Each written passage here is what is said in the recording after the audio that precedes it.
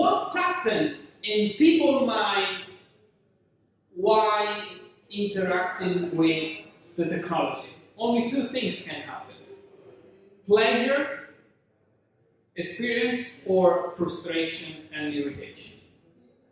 When the UX design process has been done well, we will have a product that brings our user toward a pleasurable experience. So you will feel comfortable in using this product. You will feel well while using this product. Vice versa, wrong design leads to frustration, irritation, and negative mindset toward the use of this software. If the kind of experience you have are positive, you will have an higher aptitude in continuing to use that software. And always remember that for a company that is doing software as a service, one of the most important things is customer retention. Customer retention is based on this stuff. Avoiding having sad user, unhappy user, frustrated user.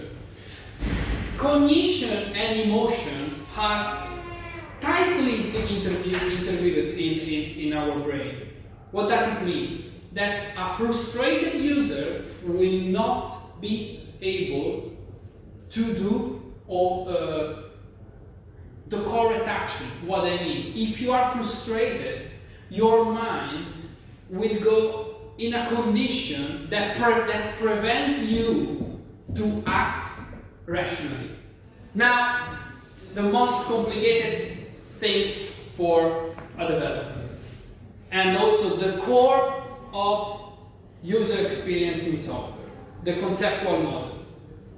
The conceptual model is the explanation, usually super simplified, of your system, of how your system works. The most famous conceptual model is the folder organization in our computer. You know, there are no folders in our computer. Our hard drive is not divided in folders. There is no concept of folder in the file system. That are there.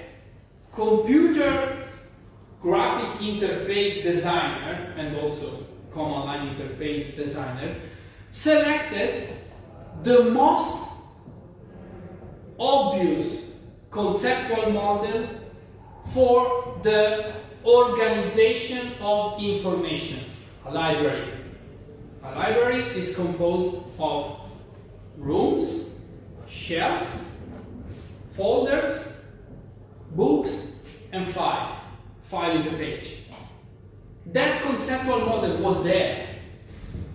So while some developers were thinking how to store bits in an hard drive or in a magnetic tape, some others were thinking how we represent this for common people, that they don't have any idea of what a bit is, and they are not interested in learning what a bit is.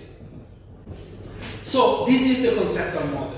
Simplified models are valuable only as long as the assumptions that support them hold true.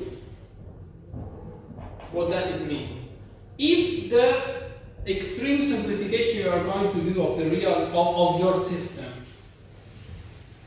does not correctly represent the reality, you are in trouble, because your user will follow that model, will internalize that model. So at a certain point, the user will not be able anymore to use your system because he's expecting your system to act in a different way, because his interaction is based on a wrong model.